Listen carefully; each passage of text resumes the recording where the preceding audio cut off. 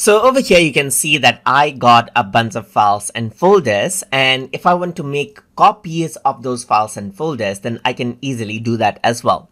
Let's say, for example, if I want to make a copy of this particular file right here, then all I need to do is right click and then click on copy to right here.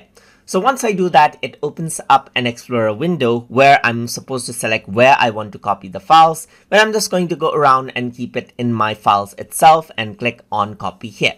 So once I do that, a copy will be made. So you can see that a copy is made right here. It says copied one item to my files. So now let me just go ahead and then refresh this out right here by clicking on, let's say, OneDrive itself. Or let me just go around over here, and you can see that example picture 1 is here. That is because this is a copy. Similarly, you can go around and then select out 2 files at once, and then right click and click on copy to, or over here on the top you can click on copy to as well. So once you do that, you can see that it opens up the Explorer window once more, and you can go around on to, let's say, for example, pictures folder, and then click on copy here.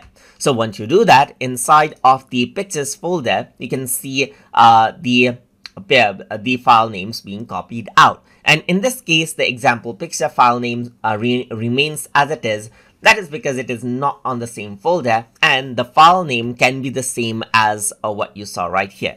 Similarly, you can go around and copy out the entire folders as well. For example, if you want to copy out the images folder, simply click on copy to right here, just like this, and then follow the same process. So I'm just going to go around over here onto, let's say, video production projects, for example, and copy it here. So once you do that, what happens is that inside of the video production projects right here, it'll be copied out.